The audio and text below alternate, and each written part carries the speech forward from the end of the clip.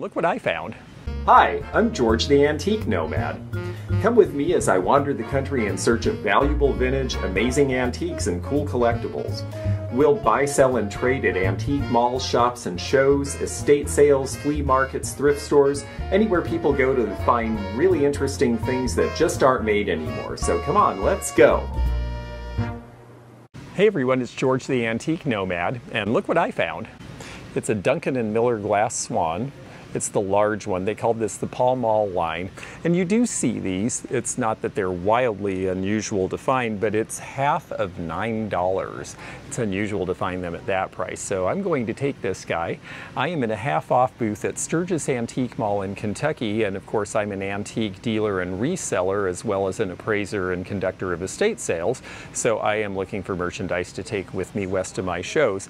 And I wanted to go around with you. This is part of a series of short format videos where I go to a place that I've been before. This is where I filmed my second YouTube video ever, way back when, and we take a look around, see what's new and fresh, and also in this case what is going away, because they have a bunch of new stock coming in, so this space is all half off. And I was talking about how to shop in a half-off space when you're in a hurry. Well, I look for things that I recognize, first of all. This piece is only $5, and that appears to be a ground bottom, but I believe that is Viking. And so I look for things that I think are interesting or that I think would be something I would look at if I was a collector, and then I see if the price is right at half off. This is Ellie Smith. It's the Goose Girl bookend, and she's $5. That's a pretty hard price to beat. This piece here, I'm curious about the era on this. I'm going to put this back for a minute while we look here. This one is a very pretty satin glass dresser box, and it's only going to be half of $15, and that seems like a really good deal as well.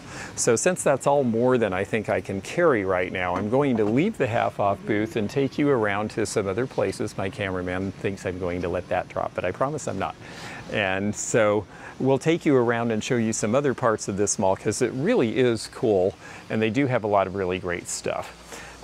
These lamps here are Corday, and they have them priced at $65 for a pair, which is a really good deal. Corday was made using real lace, and they dip it in porcelain, and the problem with Corday is sometimes you see losses, like right there. So you have to look it over carefully. But it's an area of collecting that those pieces used to bring a lot of money, and they haven't for a while because the pink and gray tones that they represent and the pastels have been out of style. But now we're seeing color trends go back to that. Now, if you're a reseller, that's something to look for.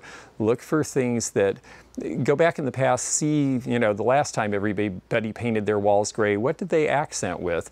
And look for things like that. And in a few years, you're going to be sitting on a lot of stuff people want. Speaking of interesting things, let's take a look at this set here. I just noticed it out of the corner of my eye. This is made in England, but it's actually called the Wisconsin pattern because those little scenes in it were supposed to, I think, represent, maybe that's Wisconsin Dells, and they've got the boats and they've got various little scenes in each one of these pieces. That is a very hard set to find. It's going to date to the late 1800s. We see this aesthetic period, as they called it, 1870s and 80s transferware coming out of England. And this is a very complete set. They're asking $3,500 for it. Now, I'm not saying that that's necessarily a price you or I could get for that, but what it points out to me is that pieces like that are interesting to collectors. So if I see one in a sale and it seems like it has an interesting design, I'm going to take a look at that, because especially serving pieces could sell for good money. You notice some holes here. This is because they are starting to unload several. They said they have 2 containers full of merchandise in the back, and I love this bike back here. You can just barely see it, but it's a girl's bike, but they said 1930s, and I think that's right because it's got that slip gear and that interesting Art Deco sort of wing shape for the chain guard on it. So that's an interesting piece, and it's got a name. Let's see. Oh, it's a Hiawatha bike. And even the little badges on here, these little bike badges, these are worth $30 and $40 a piece just by themselves. So this might be worth more for parts than the price that they have on it. A lot of pretty lamps. We're walking under here on our way through this kitchen space. And let's see what else we can, oh, this is kind of fun here. This is a popcorn popper, believe it or not. Old appliances that still work actually have their adherents, and this one looks like it was in the back of the cupboard and never used. It even has its little bowls inside.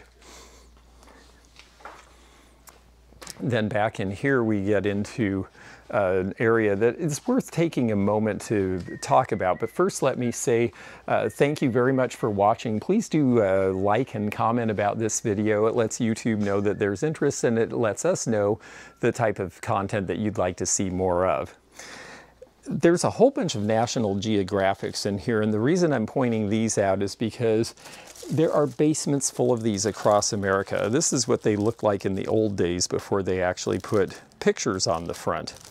And they're really interesting. There's some great articles. There's some good old advertising. Here's the heart-to-heart long distance for the Bell Company, trying to convince you to blow $10 or $20 on a cross-country call. It's funny how we do all of this stuff for, you know, $100 a month, and you can call anywhere you want. But it was a different era, and they've got a bunch more over here. Now, the thing with National Geographics is so many people kept them. It was the type of magazine you held on to that they're honestly not very valuable. So it's unusual to see a big collection like this in a place, because at the prices they sell for, there just isn't a lot of money in them generally. So I wanted to point those out. Sometimes I like to point out things that you're going to see that maybe you want to pass on by, and that might be an example of that. Now here we're getting back into some of the area where they have architectural pieces like doors and things. They actually have stuff all around the outside of this store as well. And for people restoring old homes, that can be a pretty great thing. Here's a cog table. I hadn't noticed this. That's kind of fun. It's a big old wooden gear turned into a coffee table, very 1970s look, and that's $175. And if you like that industrial stuff, well, that might be for you. It's just something, I always think of the TV show Taxi and the kind of stuff that Jim would have on that show. Now this space is all Christmas. This space has no Christmas that I consider vintage enough for my customers. And, you know, Christmas is in the eye of the beholder. There's lots of people who like that and think it's neat and like to decorate with it. But as far as I go, if it's not 70s or earlier, it really just looks like new stuff to me, honestly. Here we have a very nice Flow Blue washstand pitcher. And this is where I like the orange decoration on it. You'll see the mark on the bottom is this company in Fenton, Fenton being a town in England, no relationship to the Fenton Glass Company whatsoever. Peony is the pattern, and with the bright orange colors, you can figure this is going to date to about 1910. There was a time every home had these because you didn't have indoor plumbing, and it's just a very pretty set. The prices are very reasonable compared to what they used to be on those. Nice little perfume bottles here. That's the Liz Taylor commercial bottle. That's why you see them all over the place. I think this is Black Diamonds or one of those fragrances. This space has something that is definitely something we see in this part of the country that is very popular, and that is quilts. We are near Paducah, Kentucky, where the National Quilt Museum is, and because of that, there are people who come twice a year to conventions there from all over the world, and they are very interested in textiles. So you see a lot of dealers here looking for these things because they know they'll sell. This one's $175. It's a Dutch girl applique. This looks like something probably from the I'd say 40s, 50s probably, because of the turquoise. You always date a quilt by the last piece of fabric put in it. So if you repair an old quilt, get old fabric, or else you made it brand new. Here we've got this avocado color. This is going to be 1950s as well, with the pinwheels. And this one is priced at $175 as well. Size matters as far as the pricing on these. The pattern matters as well. And then age, if you get back into where they had indigo dyes or the red dyes that they had to use berries and things to make that aren't color fast, if they're in good condition, they can be really valuable because it's very hard to recreate those now.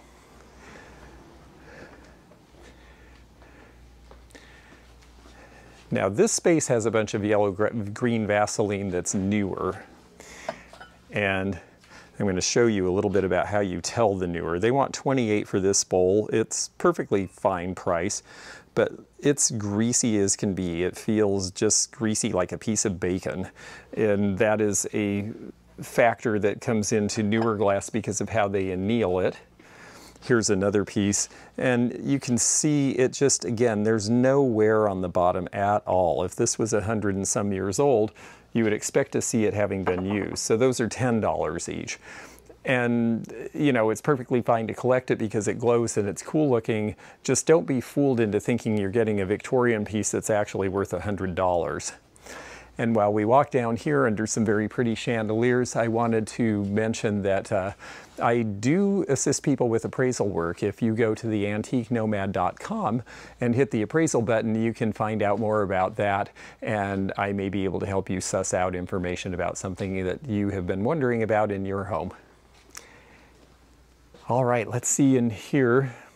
This little set here is Cambridge Chromecraft. Cambridge Glass out of Ohio made the liners, and then Farberware made the chrome. This is very popular in the 1930s. These are only $12.99 for the pair. I think the value on these retail really should be more like $20 to $25. So those are priced pretty reasonably for what they are. Across the aisle here, we have this pattern here, which is something that you will see quite a bit. These are Old English castles.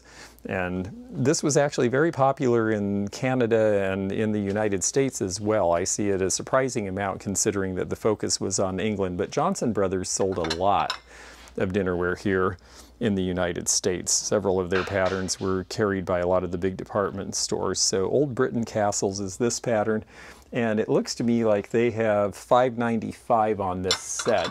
Again, some of these red transferware patterns still sell well because there's still a group of people who really enjoy them. Now I have to say, this might be more my beauty.